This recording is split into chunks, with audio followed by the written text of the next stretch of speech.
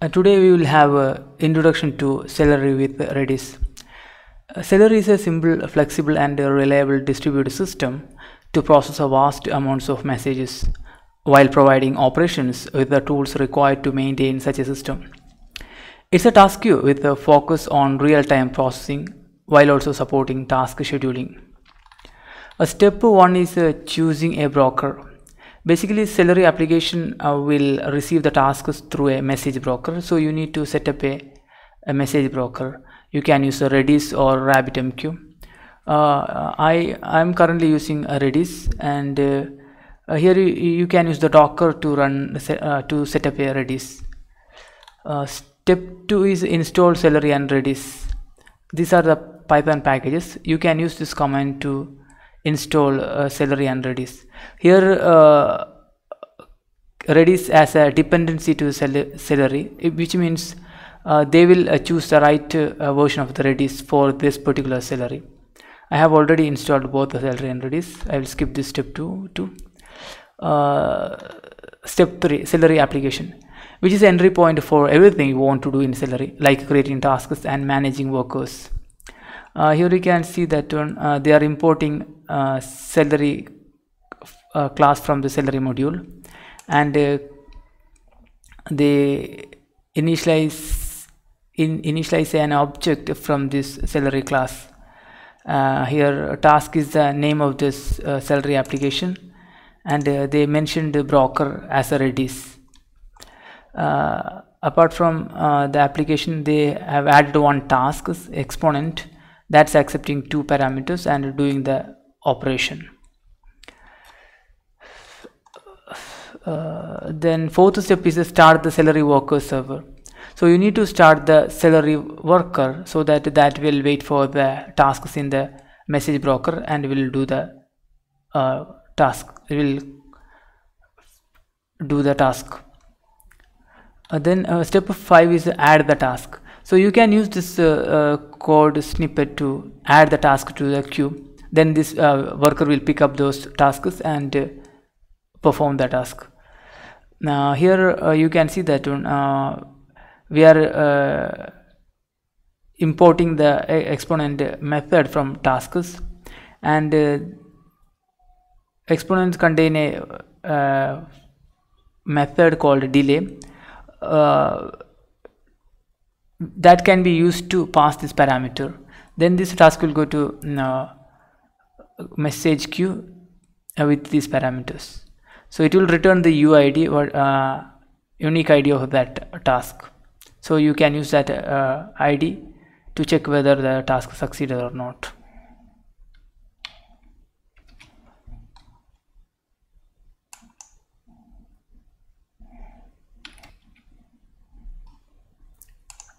Now Celery application is in the tasks.py. I added that one here. You can see that Celery application.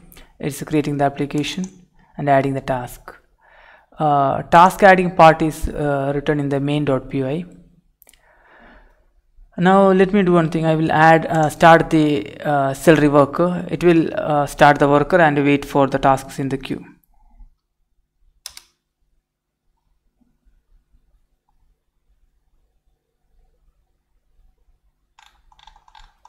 In this command you can see that one the mentioned Celery application name is a tasks, and it is asking to start the worker. Celery is the main command, worker is a sub command. So it is started. Here you can see that one concurrency 8 processor they are using. Yeah, that's all. So it is waiting. Worker is ready. It will wait for the tasks. Now let me add one task. Here is the code snippet to add the task. Now it added a task. UID task ID starting 536. Let's go and see here. Now here you can see that the task workers got one task. ID is 536, the same task. And first log message says it is received, second log message says it is succeeded. This is the only one task we gave. Let us do one thing. Let us give one a couple of tasks. So what I will do is that I will add a loop here for I in range 100. I'm going to add 100 task. Now here I will add I exponent. I will add I %10.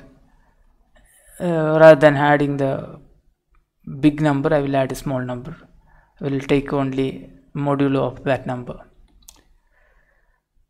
Now let me run this one. It will add 100 tasks.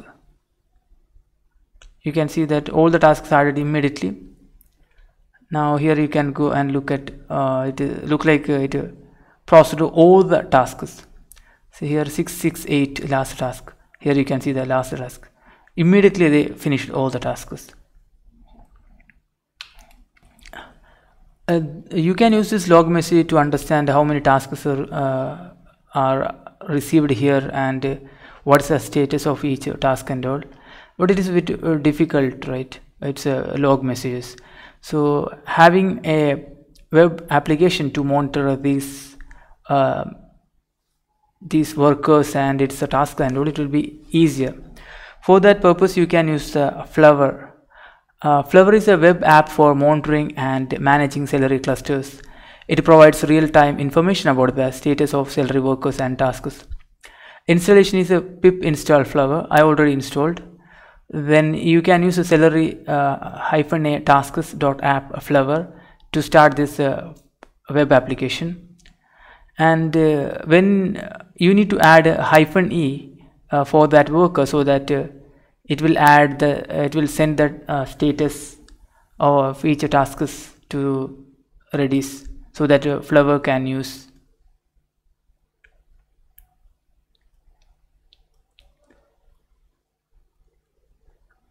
So let me do one thing. Let me kill this workers, and I will add the -e here. Yeah, the worker started. Now let me start the Flower web app. This is a command. Yeah, it is started. Now you can access from the port number 5555. Yeah, you can see here status is online. This is a worker. Maximum 8 process. It have 8 processes. This is the ID of these processes. So if any of this process getting killed, it will be automatically created another process. Let us check that one. This is the process ID. I am going to kill this process. There are 8 processes are there.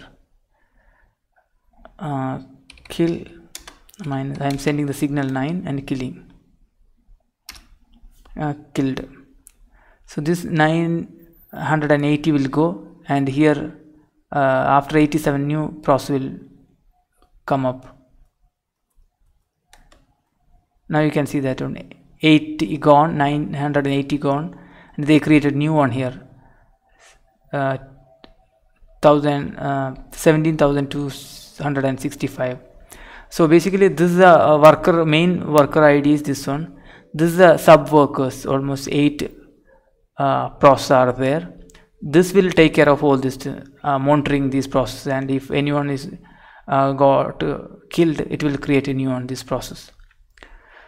So now we saw the workers, and you can see the tasks here. So now what I will do is that one, I am going to this is the tasks actually.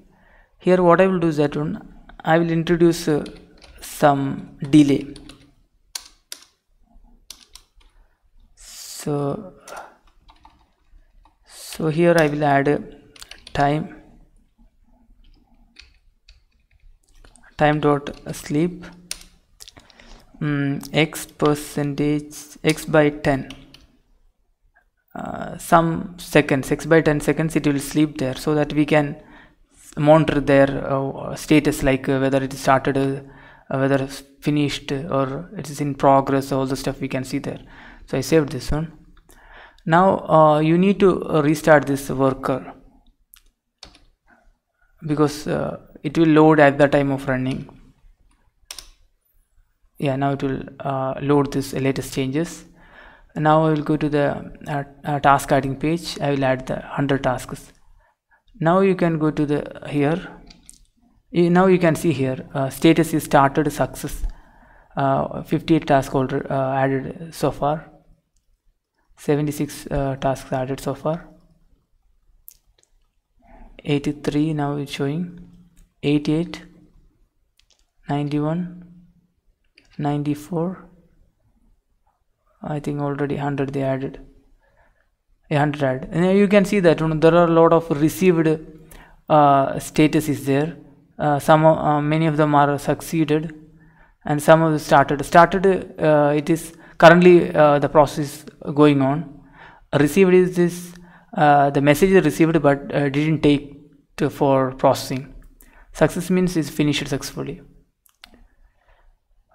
You can see here what is the first column is a task name, then it's showing that UID of the task, status, then arguments, what is the argument we passed, then result is there. Here the value of the result, you will see that one. It's a return value of the task, received, started, and runtime, how much time it took.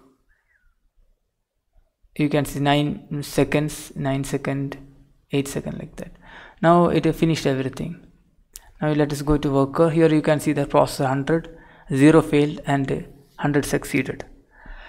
Now let us do one thing. Let us introduce some failure so that we can see what will happen if the failure is happening. So go to the tasks. So here what I will do is that if x%10, if that number is multiplication of 10, raise an exception,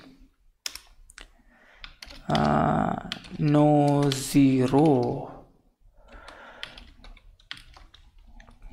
it will raise an exception telling no 0.